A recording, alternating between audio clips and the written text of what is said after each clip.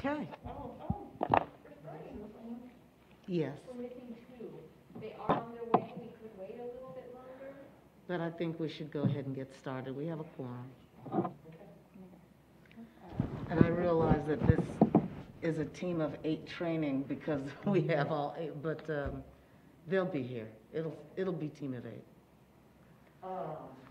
Okay. All right. This meeting, the special meeting of the Judson Board of Trustees is hereby called to order at 5:17 p.m.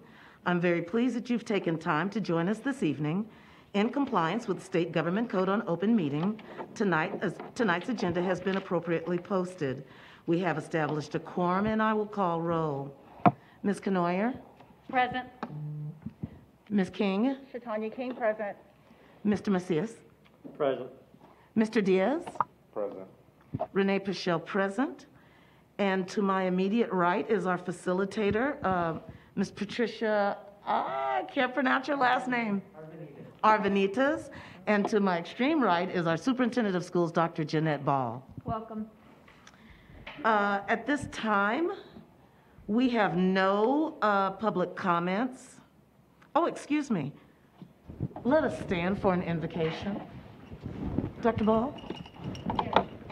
Heavenly Father, we come before you tonight to learn, to come together as a team of 8, and to help us to learn how we can better serve our students. In your name we pray.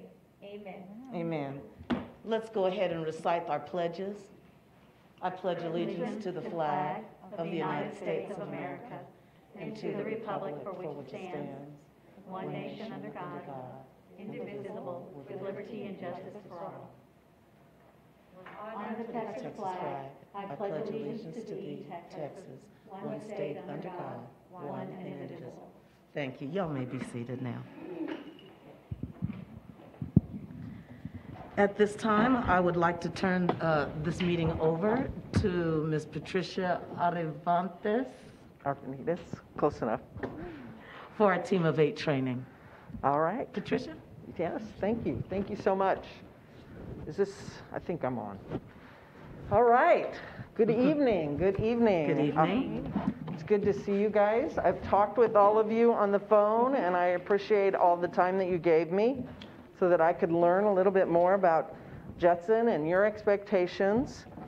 So our purpose tonight is really to set some groundwork for moving forward to create a framework for great governance as we move forward.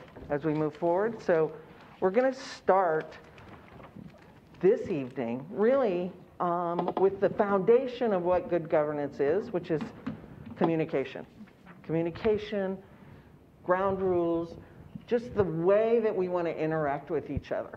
And so that's what we're going to start with tonight, and then we're going to move into the framework. But first of all, I want to just check in with all of you. I love to do just a one-word check-in, see how you're feeling as we're entering this room, where you are, breathe. We're going to do some work. We're going to do some heavy work, some good work. We're going to have a lot of really great conversation. So I want to just check in and see how you're feeling. One word. And we're going to just start over here with you, Trustee Canoyer. Ready. Ready. Thriving. Thriving. Is that what you said? Yeah. Yeah, all right. Sorry, I can't, the masks.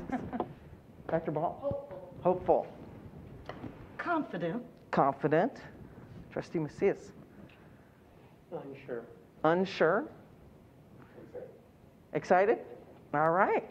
And I am feeling honored to be here with you and excited for the prospects of what we have in front of us. Now, as you know, and as I spoke with you on the phone, this is going to be a journey. So we're going to walk through it. And so we're going to start just kind of in true Leadership ISD fashion, which is we're just going to have, I already did that. So let's go over our objectives first. So we're going to ground ourselves in the good so we can get to great, right? We're going to really talk about the board communications. What does success look like for you? What do you think will hold us back? And that's both personally and as a board and as a team of 8. So we're going to talk about all 3 of those. And then how do we set our vision and values of our community so it manifests itself in firm, goalposts, both for student outcomes and student experience guardrails, or those kind of, the values or those guardrails, and our vision is really a part of that goal structure. So that's what our objectives overall for this training is. And so I just want to go back to talking a little bit about what I found in my interviews and in reading your board operating procedures and looking through. And so I gave you this kind of synopsis so you could look at that. And so I asked you guys, each one of you, how you would measure success, what you most wanted Judson ISD, not the board, but Judson ISD to accomplish, and how you would measure that success. And so we had a couple of consensus points that there should be a focus on equity and excellence, that we were proud of the work that is happening in Judson ISD, but we want to be the best. We want it to be a place where every single Judson ISD student can thrive, right? And so I heard that from all of you as we talk, some form of excellence and equity, and what does that look like, and how do we measure that, right?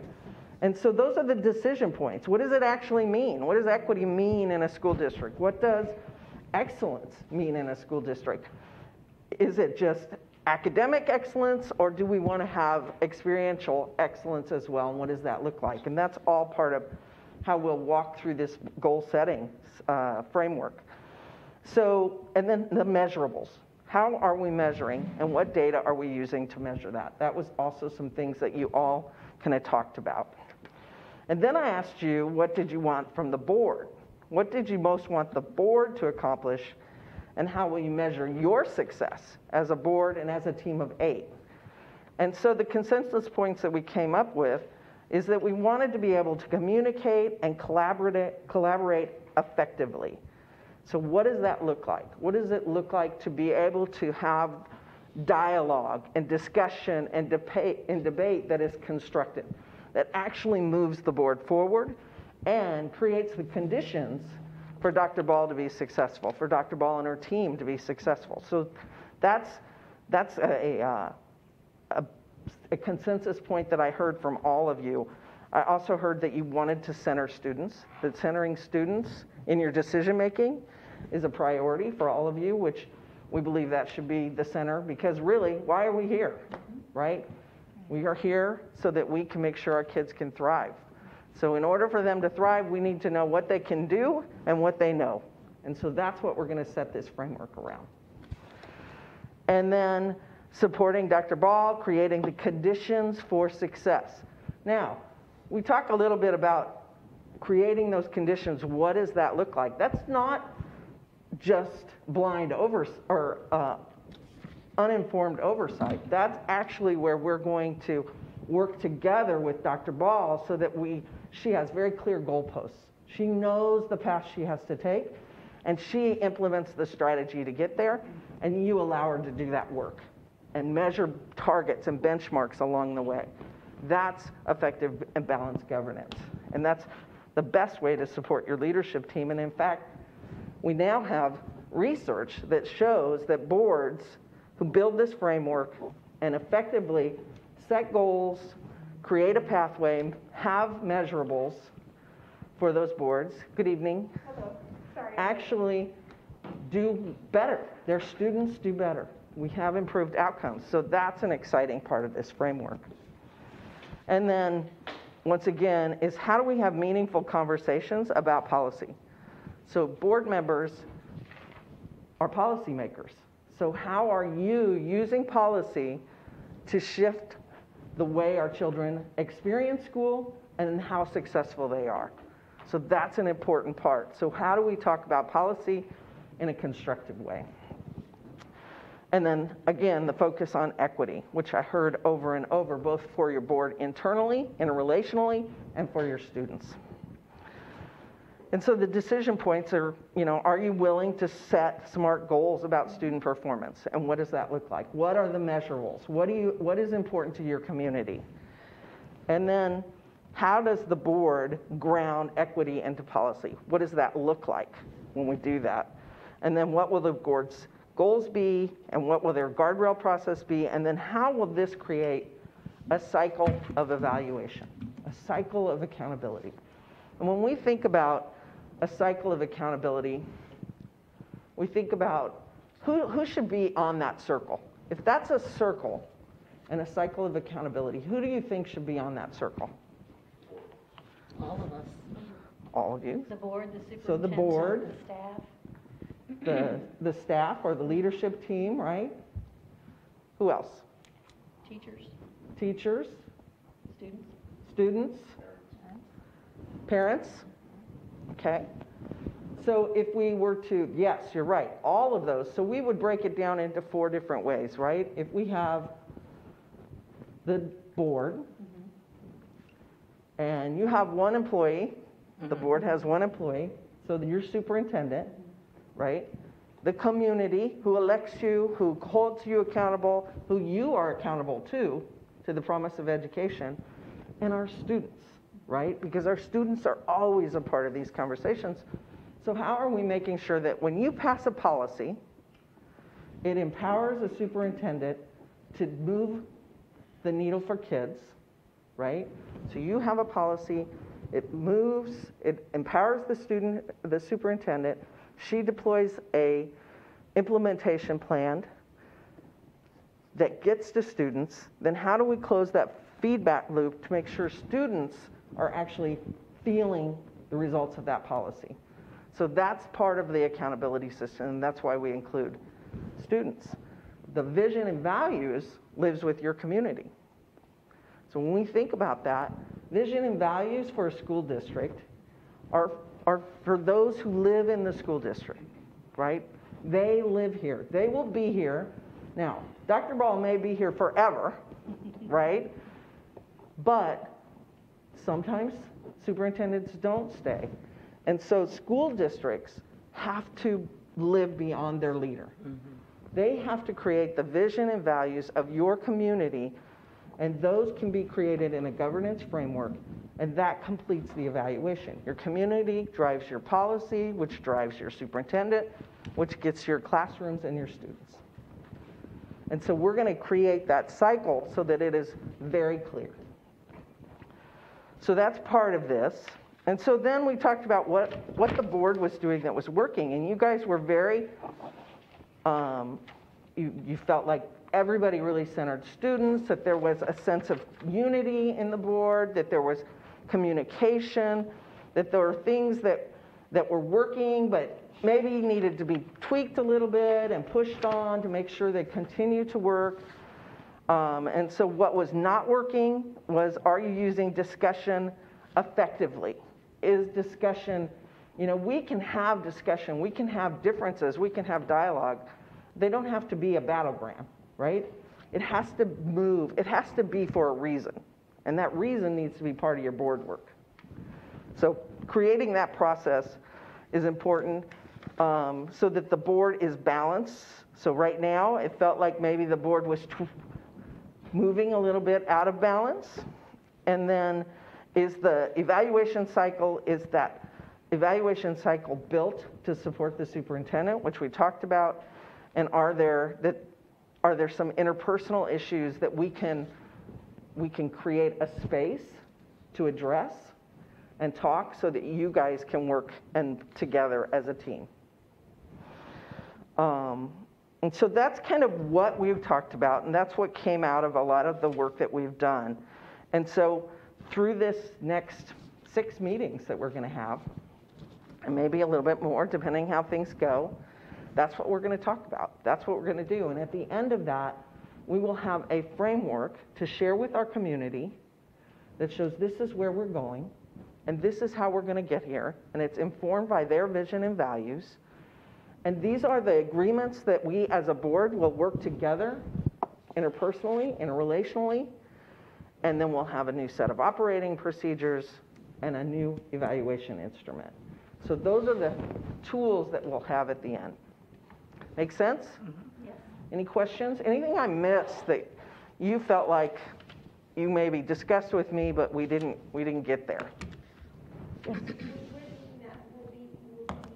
Will we be using our strategic plan as a guide for that, or are we going to throw that out and start all over? Just so I know. No, we will use your strategic plan as a grounding. It's already there, but we're going to expand on it, and the board will own the goals.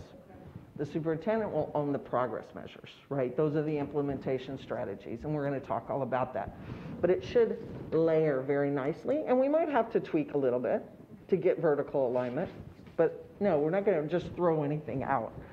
But I'm sure you're down the path already on working on that. So this is just about bringing the board into a space that really creates the condition for that strategy to work. Does that make sense? Any other questions? It's a good question. Yeah. I just want to know, will we use this agenda each time that we meet? We'll have this in front of us, but there'll be different objectives for Okay. each meeting. Okay. And so each meeting might have a different agenda based on just what we're going to work on, which piece of the journey we're going to work on. Does that make sense? Mm-hmm. Yes, Trustee Macias. Yes, you said the two objectives were new superintendent evaluation? Did I hear you I'm correctly? sorry? You said it was going to be a new superintendent evaluation as one of the end goals Well, here? it'll be an evaluation that is based on the framework that we as a team, including Dr. Ball, create. Okay, so it's not her evaluation, but just the evaluation of our board progress? There'll be an evaluation that is for the board, and there'll be an evaluation that is for the superintendent. Okay. And what was the other one? I'm sorry? You said there were 2 points. What was the other point? 2 points. I thought you said there were 2 outcomes that we were looking for. 2 objectives. So we'll have the governance framework, Okay. right? And we'll create a cycle of accountability for all of us. Okay. Thank you. Does that make sense? Anybody else? Any other questions? Patricia, for clarity, those 2 objectives, will that structure how we have board meetings? I'm sorry, I'm going to move closer to you. Will the objectives that you mentioned, will that structure how we have board meetings? I guess the flow of those meetings as well? Yeah, so there'll be, all aspects of that are going to be a part of so once we start to get this framework in place, we'll have a monitoring calendar, we'll have board reports, we'll have agenda reviews that are based on that. All of this will come together. And really what we're thinking about is, look, we all have patterns that we live by, right? And boards are no different than anybody else. So when we have patterns that perpetuate, that continue to move, but we're not really seeing a shift in our outcomes, we're not seeing a shift in what we want to happen, then we probably need to change the pattern, right? So you wouldn't, if you wanted a cup of coffee, you wouldn't take a cup of tea and just pour stuff in it. You'd pour the tea out, rinse the cup out, and then pour a cup of coffee. So that's what we're really trying to do. We're trying to create a new cup of coffee, and we're going to change some of the patterns. And in order to do that, we're going to do a little mindset work. We're going to make sure we have a lot of information and some tools. And that's how we'll create new patterns that are going to help create the conditions for our district, for our children to thrive, even more than they're doing now, because that's the goal, right? And I think that's a good question to ask. If our expectations are that we create a district that is a space where all the children can thrive in Judson ISD, where they can be highly successful, they can reach their boldest dreams, they can have any job they want, they can do whatever they want to do. If that's the expectation, then we have to create the pathway to get there. And while your superintendent can create the strategies, the board and the community owns the goalposts, right? And the reason we talk about it in that way is because those goalposts need to last way beyond any one single leader, way beyond any one single board member. They need to be cemented into the values and vision of this district. And I think they already are in many ways. So we're going to just lift them up, frame them, and create board work around that. Does that make sense?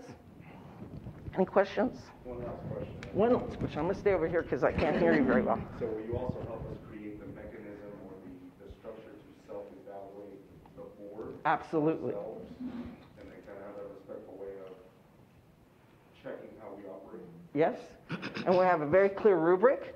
And before, I think that's an important part of the evaluation cycle is no board should be evaluating a superintendent if they have never evaluated themselves. So what does it look like to self-evaluate yourselves as board members? Because it is your job. You are the genesis of transformation. It is your job to create the conditions for your superintendent to be successful for kids. So you have to evaluate yourself on that process. And so there'll be a very clear rubric that we'll follow, and we'll do a benchmarking, and then we're going to put a lot of things in place, and you'll see that rubric shift. You'll see that score shift. Okay? Make sense? Okay? All right. So as we move forward, I think we have to ground ourselves we talked about this, and we talked about that. So this is our agenda for today. And as you can see, we're going to focus very much on the why right now. So we're going to focus a little bit on the why, and I'll tell you why. Oh, good. Welcome. Just in time. So I want us to understand our why. And so I want to just start with my own story, and then we're going to break you guys up, and we're going to do something that's called a conocimiento. And I may not have said that perfectly with the accent. Was it close? Okay. But I think your journey, your lived experience, the way you engage in this work all inform the decisions that you make in this seat. And so if we don't share that, if we haven't had those conversations with each other and shared that, then we don't have a full understanding of why you're making these decisions, or why you're passionate about children, or why you want literacy to be the number one goal, right? We don't have that if we don't have a real grounding. And so we're going to do an exercise here in a minute where we're going to break up, and we're really going to spend some time learning each other's why. So I wanted to just share my own story, just so you can see a little bit of what's happening and why I'm here. So I was raised in a small town in Nebraska, and my parents were a barber and a preschool teacher. So we had education, we had singing, we had a lot of things. So my first memory of school was of joy. It was of singing because my mom was a preschool teacher and she taught in our basement. So I remember hearing that, and then I went to her preschool, and so I expected my school, my public education, to sound like that, to sound like the basement. And it didn't always. It didn't always sound like the basement, but I still had a lot of joy. But what I didn't find is a lot of opportunity. It was very limited. It wasn't, and that experience colored the way I viewed education. It colored it. And it really wasn't until I got here to this beautiful city, San Antonio, where I got to go be the first one in my family to go to college. And I picked Trinity University because, one, they had a really pretty picture on the cover of the brochure. And true, I'd never seen it, never been out of the state of Nebraska. And the woman who was at the college fair was really nice to me, and they gave me some money to go to school. So those were my three reasons. I went to Trinity University, and when I came to San Antonio, I had a whole different lived experience, right? I got to see this incredible richness of culture and ethnicity and race and ideas that were not there in my small town in Nebraska, but they were here, and it spurred me to ask questions differently, to learn about other people, to want to activate, right, to change things that I thought were not happening. And so that journey has really informed my work in education, because I see oftentimes, and I have my own daughter who went to public schools in Dallas, and I watched her go to a magnet school, which was a great school, and it was the absolute perfect fit for her. She needed it, but it was vastly different than the school down the street. And so when I was working with parents, we started to see the inequities in our children's education, and so wanted to address those and figure out ways to do that. And that's why I've gone into this work. And I believe that school boards can make the difference. They can shift the way we look, because as a parent, we elect you. We look to you for the promise of our education, to bring the joy to our kids, right? We want our kids to have that joy so they can thrive. So that's what we're building out. So that is my story. That's my why, right? And so what did you learn about me? What did you learn about me in that? I'm sorry? Value education. You care about equity for all students. Care about equity. Where you started and the picture that you had of education was much different when you actually were in school yourself. Right, right. And you're from Nebraska, And I'm from Nebraska. from a small little town. Would it be Humboldt? No, it's Fremont. Oh, okay. But anything else?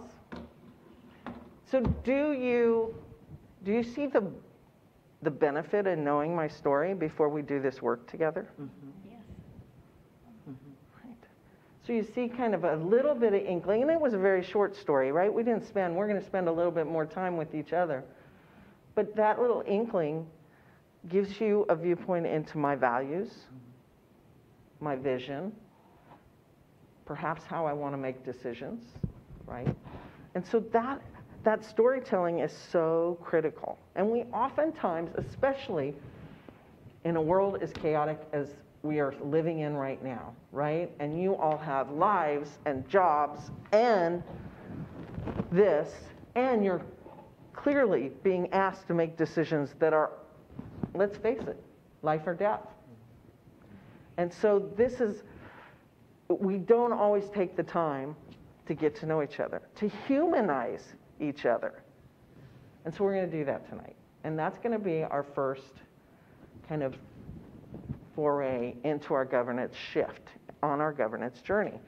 So we're going to do, and I think this might be a good time to go into closed. Okay, all right. So at 5:44 p.m., we will go into closed session now. Thank you.